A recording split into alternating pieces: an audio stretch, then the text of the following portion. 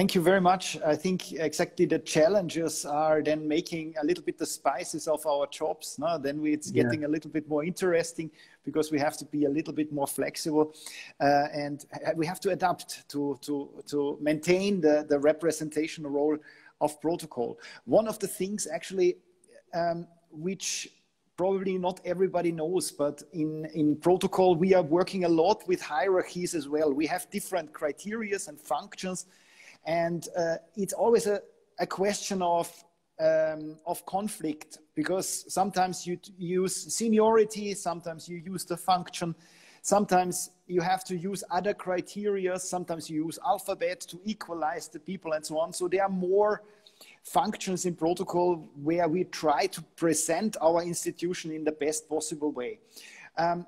Captain Lucena, I always have the impression that for the military, this is relatively clear. You have ranks, you have hierarchies, and there is no discussion left. Is this correct, or am I wrong? It's more or less. It's you are correct in a exclusively military approach. Yes. You are crystal.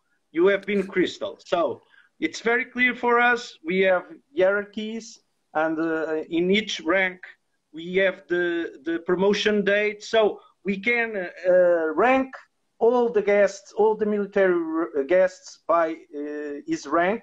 No doubts about that. Even we can decide if there is a draw in seniority.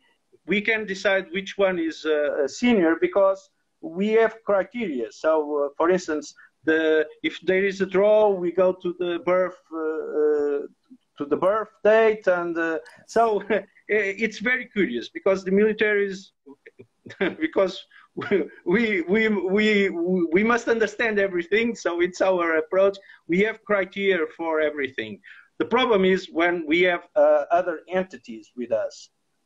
Here in Portugal, luckily, we have a law of the state protocol list.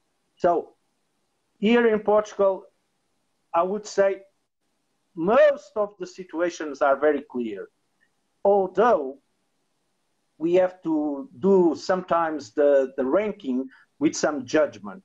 And depending on the type of the ceremony, for instance, we have some situations that we might have a military of a rank, a mid-high rank, for instance, a colonel or a captain navy like me, which was appointed as, for instance, this can happen in my country, as a general director of a directorate in our Ministry of Defense.